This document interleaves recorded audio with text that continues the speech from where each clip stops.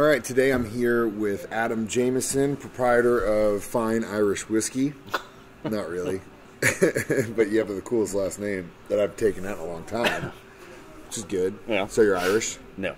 Not Irish? You think I would know exactly what my nationality is? Well, you haven't sold your DNA to some weird company that's going to put it in storage somewhere to tell you what percentage you are? No. I might find something out I don't want to know. Yeah, me too. That's why I don't want them to have my DNA. Yeah. So what brand of the military did you serve I'm in Army National Guard, still in. in? Still in right now, currently? How long have you been in for? I hit my 10-year mark in November 17th. Wow. It's my 10-year mark. Staying full-time. I work full-time out at the airport. Okay, cool. On helicopters. Yeah. Good crew out there. Yeah. A bunch of good dudes. I've met a few of them, and they've all been really cool dudes. So why'd you sign up for? I was going to do it out of high school. Didn't know what I wanted to do. Exactly. Went and talked to Marine recruiter. Sorry for everybody out here. So I'm not doing that. I'm not that hardcore. Yeah. I just waited a couple years. I don't know exactly the reason why I joined. I had a couple friends that have been deployed twice as soon as they were out of high school, and I was really good friends with him, and I think it's just something I want to do since he did it. Yeah. It's something I just felt like I needed to do. Yeah, and that's cool. It's been great. It's got me a good career. Like I said, I'm a full-time technician out there.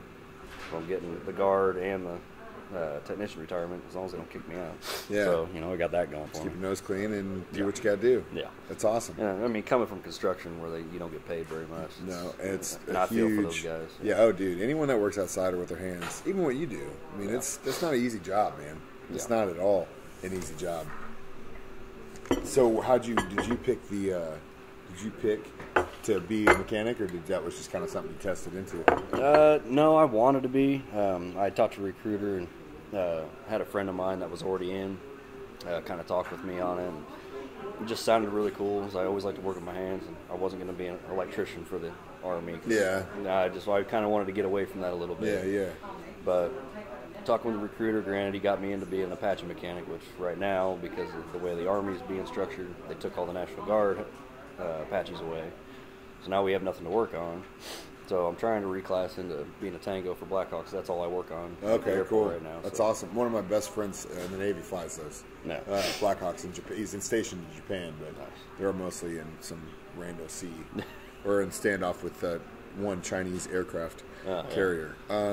So that's awesome. So how long do you plan on being in for? I'm going to do it till retirement. Yeah. Cool. So what, another 10 years?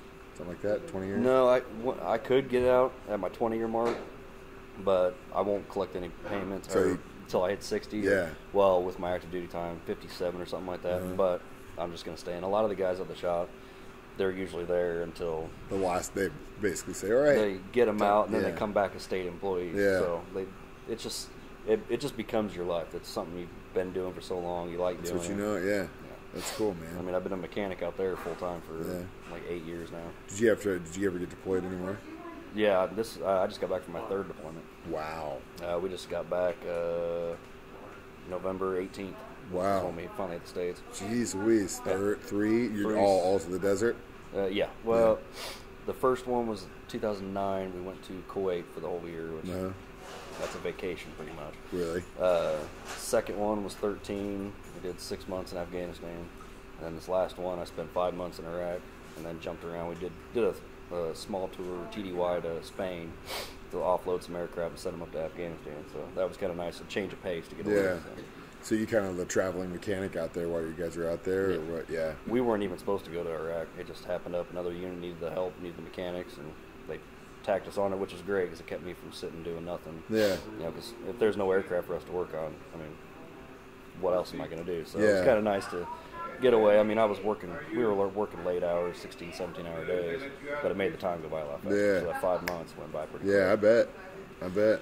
That's cool. Well, food's here, so let's eat it. But thank you for your service and your continued service and the service that you're about to do. I appreciate it. And definitely thank you for coming to have lunch with me today. I appreciate it.